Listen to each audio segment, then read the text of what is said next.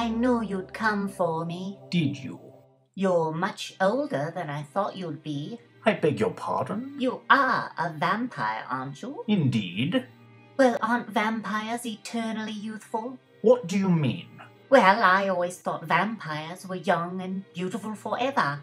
You... Don't look young and beautiful, is that it? Well, it's not that.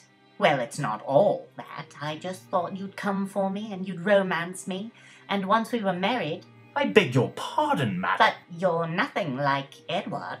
Edward? Oh, good heavens, not again. I mean, don't vampires care about romance? I'm leaving. Leaving?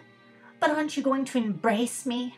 Drinking my blood, giving me the most exquisite pain and most intense pleasure imaginable?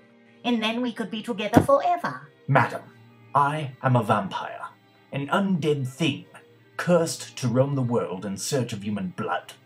I smell of rotted flesh, I do not sparkle when hit with sunlight, and I will never, ever marry. I will not indulge in your schoolgirl fantasies.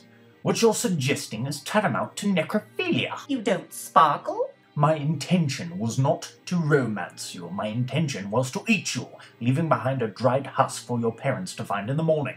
You're nothing to me but a sandwich, and I can't think of anyone that would have sex with a sandwich. No, I suppose not.